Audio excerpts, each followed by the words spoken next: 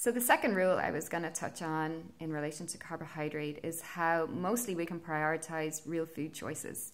And we can get quite clever with this by making our own snacks and recovery items in the kitchen.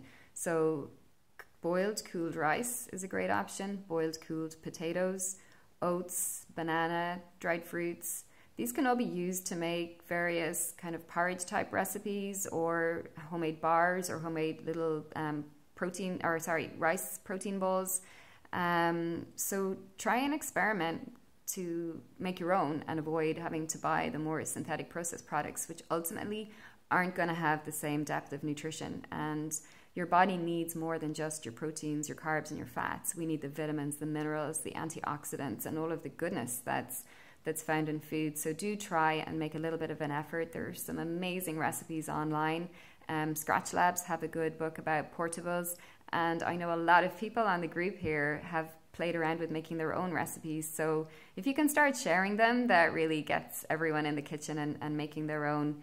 And then if you don't have time for this, what you're looking for in your carbohydrate bar is that most of the ingredients are natural, not too much sugar. You want more of the energy to come from the whole grains or fruits or dried fruits and less from sugar and honey and agave and glucose and all of the other things. The only time we really need the fast carbs are when we're racing, and then everything should be as simple as possible on our digestive system. So all of us are training at the moment, so I'm not going to delve into the other carbohydrates too much, only that 3 words to remember when you're looking for your carbohydrate product for race day, and that's multiple transportable carbohydrates. You want to have your glucose, fructose, and maltodextrin mix in there.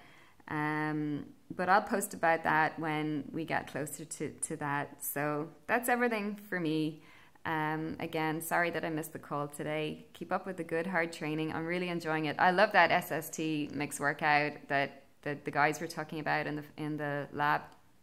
I thought it was a really good one for testing my mind and staying in the moment. So I'm really enjoying everything as well. Cool. Chat later, guys. Bye.